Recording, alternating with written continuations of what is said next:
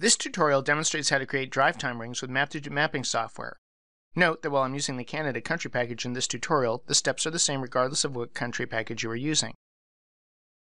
Click this button, or choose Tools, Routing and Directions, Drive Time Rings to display the Drive Time Rings toolbox.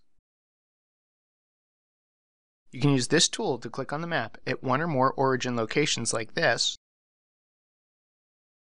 or you can use a point layer. I'm going to use my store layer to compute the drive time rings around the stores. So first let me clear these stops, and then click this button. Now I can choose my store layer for the origin points, and I will use all features in the layer and create 3 rings at 5-minute intervals.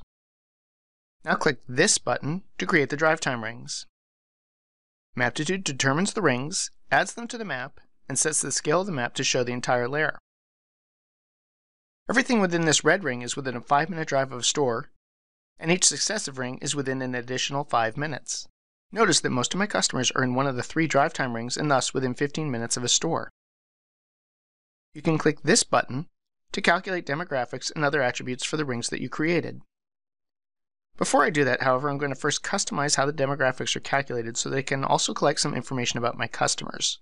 So I'll click the Options button, and then click this button to customize the demographics.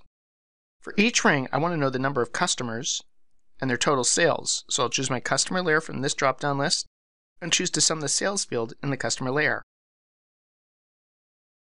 There are several other options worth noting in the Drive Time Rings toolbox before I continue. You can check this box if you want to treat the origins separately. By checking this box, you can compare stores. I'm going to leave the box unchecked because I'm interested in the total population of customers near any store rather than specific stores. You can choose whether to calculate the demographics as individual or cumulative rings.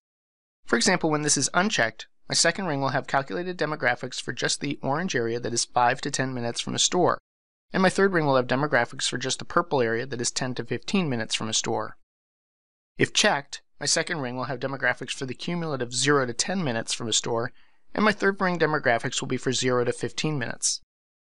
Once you have chosen your options, click this button to calculate the demographics. Maptitude displays the report with the results. You can see that it has the map on the first page and the demographic results on the second page. Here you can see the median income of households within each of the rings, the population within each of the rings, the gender breakdown, and so on.